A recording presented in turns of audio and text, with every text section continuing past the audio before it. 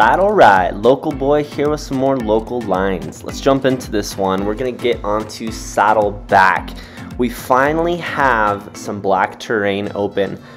As you can see on the map there, we're gonna drop into the pines, a little bit of gallery, and end up on the main line. So in order to get there, you have to go through a gate, but as you can see right there, everyone is coagulated around the gate opening. And that just makes it super hard for everybody. So if you do want to wait, that's fine. Just go into the gate and then off to the side so that other people can get through. So now we're just traversing over to get to the gallery. And here's another pro tip. Don't wait right in the traversing line. If you want to take a break, that's totally fine. Just drop down a little ways so you're not cutting people's speed as they're trying to traverse over. Just be mindful of those around you. Just try not to get in anyone's way. Here's a good shot of Big Dog as he's ripping down. This is the gallery. I really like it. If this is a perfect first time black diamond run, if you're kind of graduating from blues and double blues and want to try some trees, this is perfect. Honestly, there's the trees are very spread out, so it's not too dense, it's not too steep, and has good undulation to it. A little variety of everything. Here's a good shot to kind of show you some of the steepness. Super fun. Like I said, I like Saddleback because there's a bunch of blues off of it and also a bunch of blacks. So it's really good for the whole family if there's different variety of skills in the group that you're skiing with. Everyone can ride the lift together and meet at the bottom, but ski terrain that is more suited to them. So we're cutting down, we just finished the gallery, and now we're entering the Tunnel of Fun. To the left is Kokopelli. I have a video of that up there. This is right here just considered Tunnel of Fun, and it's going to jump back onto the main line.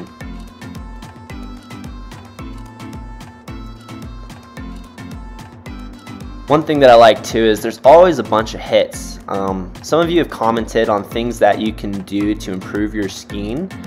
And that would be one thing. You don't need to like jump huge or anything like that, but just try varying off and just picking different lines, you know, maybe through some trees or, you know, over a little bump or something like that. Just try adding more variety to the lines in which you're skiing down the hill. And that will just kind of open up some more terrain for you and kind of improve some of your skiing ability as well. And so main line just takes you all the way down back to the hub. This day was pretty crowded, as you can see. So we're just going to get back into the Saddleback line and jump back up to the top and do one of my favorite blue runs ever, Snow Dancer. So right after you get off of Saddleback, you're going to cut to the left, and that's Snow Dancer. This one is a perfect beginner run. I would say mid-beginner to intermediate. This is just great. It's a very mellow blue run. Very wide, very long, just super enjoyable. This is definitely a must hit if you're wanting to find some blue terrain.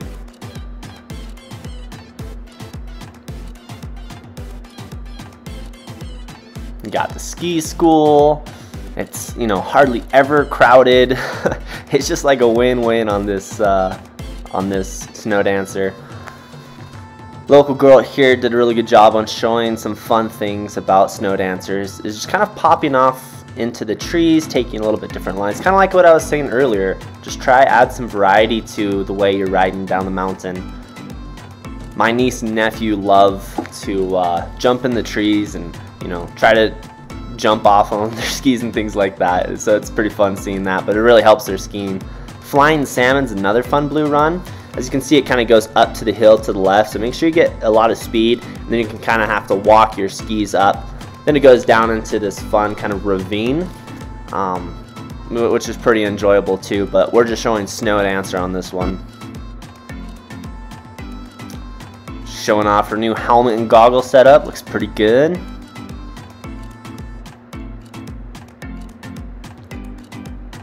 Here's the second half of Snow Dancer. So it kind of goes flat for a little ways and then drops down a little bit more.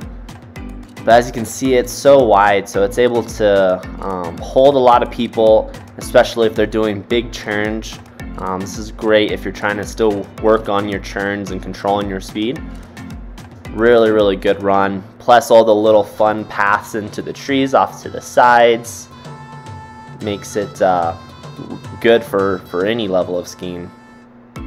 And then as you can see, it just floats back into main line, right? And so that's high meadow that we're going under. And then you can see the Red Pine Lodge right in front of us. So there's all different, you can either go to Tombstone. If you cut over to the right, Red Pine Lodge is right in front of us. The gondola is to the left. And we're gonna cut by the Red Pine Gondola and we're gonna go down Shortcut. That sign said there's no easy way down, but there is. It's blue, so I guess if you're not able to do blue, there's no easy way. But it's able to cut down and you're able to go to either Sun Peak or ride all the way down to the bubble.